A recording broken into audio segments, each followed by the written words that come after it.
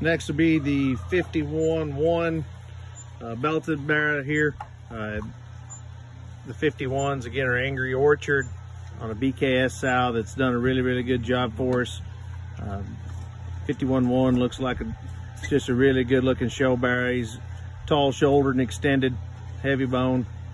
I think his skeleton's built to push extremely hard wherever you want to go, and just tell him when, and I think he can get there. I think he probably feeds the most suitable into February there at some point, but really good built, kind of square edge, kind of a barra that I think has an awesome look.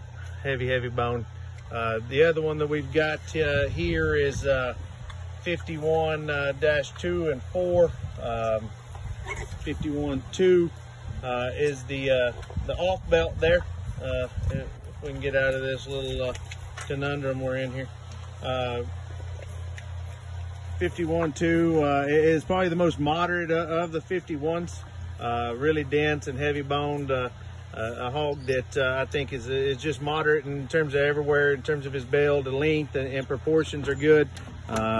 He is of the 51s.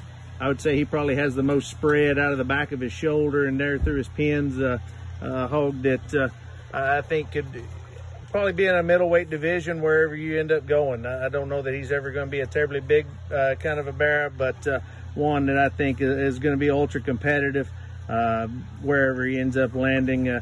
Again, probably one that probably feeds into February as well as anything in the offering. That one would be 51-2. The other one here is 51-4, and he's the greenest of those 51s. He's another hog that is opened up good there through his chest, and really stout in terms of his skull, and big in terms of his ankle. A barra that has a little more extension about him. I think one that could potentially get could handle a shove as well, and maybe feed a little earlier there in life. In terms of one that just get to pushing on him, and I think he can handle it in terms of his looseness of rear leg and skeleton. But a hog that's awesome in terms of his spread there through his chest and there between his eyes. Just a really stout noggin kind of a barra. But those are 51-1, 51-4, and 51-2.